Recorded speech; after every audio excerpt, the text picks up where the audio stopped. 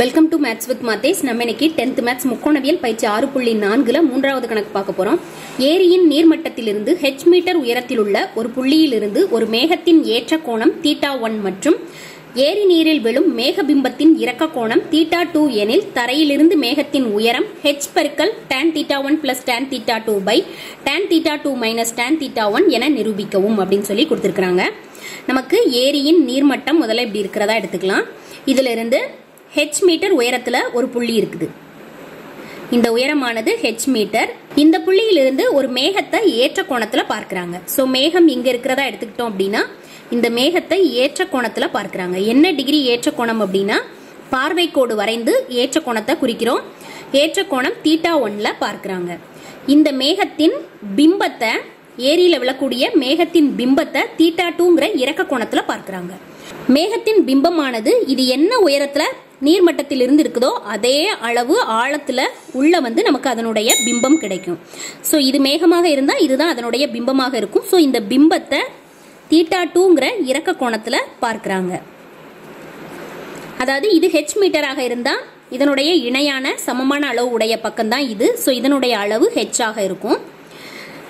இந்த புள்ளிக்கும் மேகத்துக்கும் இடையே உள்ள தூரத்தை y அப்படின்னு சொல்லி எடுத்திருந்தோம் அப்படின்னா இந்த அளவு நமக்கு y ஆக தான் இருக்கும். இந்த செங்கோண முக்கோணங்களுக்கு நம்ம பெயர் கொடுக்கிறோம். A B C இந்த D E F ன்னு பெயர் கொடுக்கிறோம். இங்க நமக்கு ரெண்டு செங்கோண முக்கோணம், இந்த ரெண்டும் செங்கோண முக்கோணங்களாக அமையும். இந்த ரெண்டு முக்கோணத்திலையும் θ1 மற்றும் θ2ங்கற ரெண்டு கோணங்கள் இருக்கு. நமக்கு இந்த B ல இருந்து C வரைக்கும் இருக்கக்கூடிய இந்த அளவு தெரியாது. இத நம்ம x ன்னு எடுத்துக்கிறோம். இத x மீட்டர்னு எடுத்துட்டோம் அப்படின்னா இது h மீட்டர். சோ நமக்கு ஏரியின் நீர்மட்டத்திலிருந்து மேகத்தின் உயரம் எவ்வளவா இருக்கும் அப்படின்னா x பிளஸ் h. இந்த x-ஐயும் h-ஐயும் கூட்டினோம்னா தான் அது மேகத்தின் உயரமாக இருக்கும். இதே அளவு ஆழத்துல தான் இங்க நமக்கு அதனுடைய பிம்பம் கிடைக்கும். சோ இந்த அளவு என்னவாக இருக்கும் அப்படின்னா அதே x பிளஸ் h ஆக தான் இருக்கும். சோ நமக்கு கேட்டிருக்கிறது ஏரியின் நீர்மட்டத்திலிருந்து மேகத்தின் உயரம் x பிளஸ் h இன் மதிப்பு கேட்டிருக்கிறாங்க. சோ நமக்கு எந்த அளவுகளுமே கொடுக்கல. நமக்கு கிடைத்திருக்கிற ரெண்டு செங்கோண முக்கோணங்களையும் இருக்கக்கூடிய கோணங்கள் θ1 மற்றும் θ2க்கு tan விகிதம் எடுக்கிறோம். எடுத்து நம்ம y மதிப்பை ரெண்டுலயும் இருந்து கண்டுபிடிக்கிறோம். அது ரெண்டையும் சமப்படுத்தும் போது நமக்கு x பிளஸ் h இன் மதிப்பு கிடைச்சிரும். நம்ம படத்திலிருந்து இதெல்லாம் எடுத்து எழுதியிருக்கிறோம். AFங்கிறது ஏரியின் நீர்மட்டத்திலிருந்து புள்ளி உள்ள தொலைவு. இதை AF ஈக்குவல் டு h மீட்டர்னு கணக்கிலேயே கொடுத்திருந்தாங்க. Cங்கிறது நமக்கு மேகம். ஸோ ஏரி நீர்மட்டத்திலிருந்து C-யின் உயரமானது x பிளஸ் h. ஸோ இது x பிளஸ் h ஆக இருந்தா இந்த D-யும் DE-யும் x பிளஸ் h ஆக தான் இருக்கும். ஸோ அதை அப்படியே எடுத்து எழுதியிருக்கிறோம். நிரூபிக்க வேண்டியது என்ன அப்படின்னா ஏரியின் நீர்மட்டத்திலிருந்து மேகத்தின் உயரத்தை x பிளஸ் h h பெருக்கல் tan θ1 plus tan θ2 by tan θ2 minus tan θ1 நம்ம நிரூபிக்கணும். முதல்ல நம்ம செங்கோண முக்கோணம் ABC எடுக்கிறோம். செங்கோண முக்கோணம் ABC-ல இருந்து θ1க்கு நம்ம tan விகிதம் எடுக்கிறோம். அடுத்து இந்த செங்கோண முக்கோணத்தை எடுத்து θ2க்கு tan விகிதம் எடுக்கிறோம். சோ அதிலிருந்து ரெண்டுலயும் இருந்து y இன் மதிப்பை கண்டுபிடிச்சு அதை ரெண்டையும் சமப்படுத்துறோம். சோ ஃபர்ஸ்ட் செங்கோண முக்கோணம் ABC-ல tan θ1 ஈக்குவல் டு எதிர்பக்கம் பை அடுத்துள்ள பக்கம். So CB by AB. CB நமக்கு x ன்னு சொல்லி எடுத்திருக்கிறோம். AB இன் மதிப்பு y. சோ நமக்கு y மதிப்பை நம்ம இதுல இருந்து கண்டுபிடிச்சுக்கிறோம். சோ y இந்த சைடு வந்துரும், tan θ1 இந்த சைடு வந்துரும். So y equal to x by tan θ1. ஏன்னா yங்கிற பக்கம் தான் ரெண்டு செங்கோண முக்கோணங்களுக்கும் பொதுவான பக்கமா இருக்குது. சோ y மதிப்பை கண்டுபிடிச்சு ரெண்டையும் நம்ம சமப்படுத்துறோம். அடுத்து செங்கோண முக்கோணம் ABE-ல்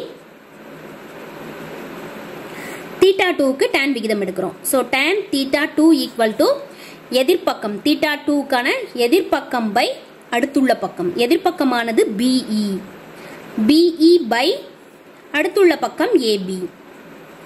BEக்கு மதிப்பு என்ன?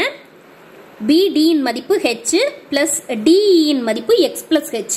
சோ இது ரெண்டையும் கூட்டணும். அதான் நமக்கு BD இன் மதிப்பு மற்றும் DE ரெண்டு மதிப்புகளையும் கூட்டும் போதுதான் நமக்கு BE இன் மதிப்பு கிடைக்கும். சோ இத BD பிளஸ் DE ன்னு எழுதிக்கிறோம். இது AB. சோ BDக்கு மதிப்பு h பிளஸ் DEக்கு மதிப்பு x plus h by AB. AB நம்ம y ன்னு எடுத்துறோம். இது நமக்கு x plus h ன்னு எப்படி வந்ததுன்னு தெரியும்.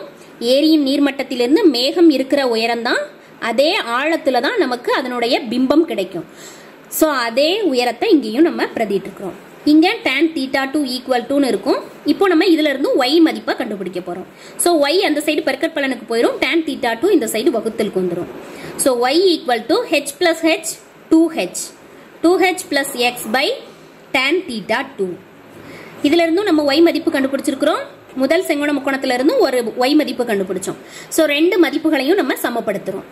ஸோ சமன்பாடு 1ஆக இதை சமன்பாடு 2ஆக எடுத்திருந்தோம் அப்படின்னா சமன்பாடு 1 மற்றும் 2 இலிருந்து x by tan θ1 equal to 2h plus x by tan θ2. இதுல நமக்கு tan θ2 வந்து மேல இருக்கிற ரெண்டு உறுப்புகளுக்கும் தனித்தனியா எடுத்து எழுதிக்கலாம். So x by tan θ1 equal to 2h by tan θ2. தனித்தனியா தொகுதியில் இருக்கக்கூடிய ரெண்டு உறுப்புகளையும் வகுக்கிறோம். plus x by tan θ2. இந்த x by tan θ2 இந்த சைடு நம்ம எடுத்துட்டு வர்றோம். சமன்பாட்டுக்கு இடது பக்கம் இருக்கக்கூடிய x by tan θ1 அப்படியே இருக்கும். x by tan θ2 இந்த சைடு மைனஸ்ல வரும். So minus x by tan θ2 equal to 2h by tan θ2. இந்த ரெண்டு டேர்ம்லயுமே xங்கிற உறுப்பு பொதுவா இருக்குது. ஸோ x பொதுவா வெளியில எடுக்கிறோம். ஸோ x பொதுவா வெளியில எடுத்தோம்னா 1 by tan θ1 minus 1 by tan θ2 equal to 2h by tan θ2. மீச்சிமா எடுக்கிறோம்.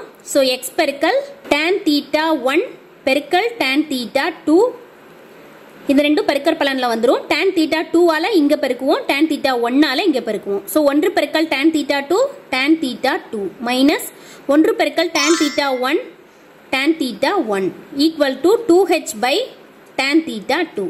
இப்போ ரெண்டு சைடுமே tan θ2ங்கிறது பகுதியில இருக்குது. சோ tan θ2வும் tan θ2வும் நமக்கு கேன்சல் ஆயிடும்.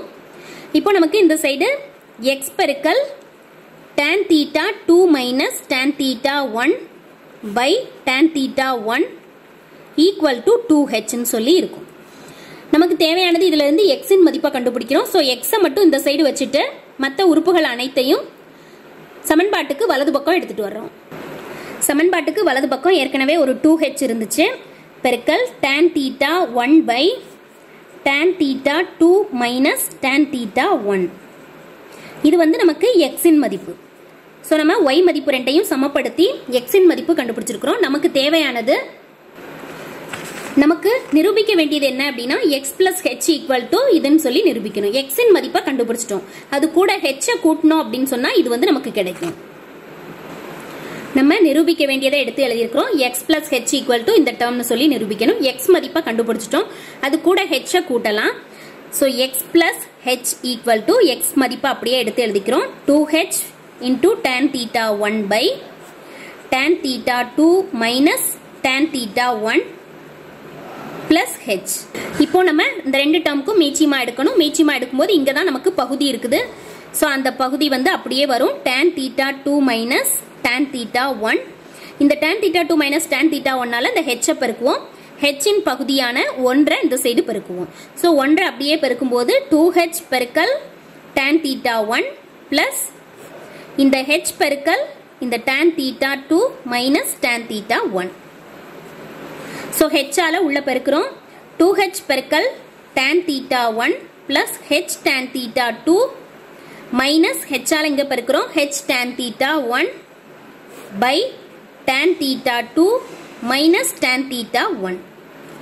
சோ நமக்கு இந்த டேர்ம் வந்து 2h tan θ1, இது minus h tan θ1. So 2 minus 1 1 ன்னு சொல்லி மாறிடும்.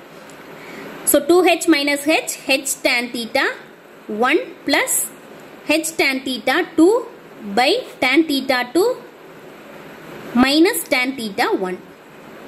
இப்போ இந்த ரெண்டு டேர்ம்லயுமே நமக்கு hங்கிற டேர்ம் பொதுவா இருக்குது. அதை வெளியில எடுத்துக்கிறோம். h பெருக்கல் tan θ1 plus tan θ2 by tan θ2 minus tan θ1. இதுதான் நமக்கு நிரூபிக்க வேண்டிய சமன்பாட்டினுடைய வலது பக்கம். So equal to RHS. LHS எடுத்து அந்த மதிப்புகளை எல்லாம் பிரதியிடும் போது நமக்கு ஆர்ஹெச்எஸ் கிடைச்சிருச்சு. நமக்கு கணக்கில் தரையிலிருந்து மேகத்தின் உயரத்தை இதுன்னு சொல்லி நிரூபிக்க சொல்லியிருந்தாங்க. ஸோ நமக்கு மதிப்பு கிடைச்சிருச்சு. நிரூபிக்கப்பட்டதுன்னு சொல்லி ஆன்சரை எடுத்து எழுதியாச்சு. நமக்கு கணக்கில் ஏரியின் நீர்மட்டத்திலிருந்து h மீட்டர் உயரத்தில் இருக்கிற ஒரு புள்ளியிலிருந்து ஒரு மேகத்தை பார்க்கிறாங்க. ஏற்ற கோணம் θ1ல, அதனுடைய பிம்பத்தை இறக்க கோணம் θ2ல பார்க்கிறாங்கன்னு சொல்லி கொடுத்திருந்தாங்க. ஏரியின் நீர்மட்டத்திலிருந்து மேகத்தின் உயரத்தை இந்த மதிப்பு அப்படின்னு சொல்லி நமக்கு நிரூபிக்க சொல்லியிருந்தாங்க. ஸோ நமக்கு அனைத்து மதிப்புகளையும் குறித்து நம்ம ஃபர்ஸ்ட் இங்க இருக்கக்கூடிய ரெண்டு செங்கோண முக்கோணங்கள்ல இருக்கக்கூடிய θ1 மற்றும் θ2 ரெண்டுக்கும் tan விகிதம் எடுக்கிறோம். எடுத்து அதிலிருந்து y மதிப்புகளை கண்டுபிடிக்கிறோம். ரெண்டுலையும் இருந்து y மதிப்பை கண்டுபிடிச்சு அந்த y மதிப்புகள் ரெண்டையும் சமப்படுத்துறோம். சமப்படுத்தும் போது நமக்கு x இன் மதிப்பு கிடைக்குது. ஸோ நமக்கு x மதிப்பு இந்த மாதிரி கிடைக்குது. இந்த x மதிப்பு கூட h கூட்டினோம்னா அதுதான் நமக்கு ஏரியின் நீர்மட்டத்திலிருந்து மேகத்தின் உயரம்.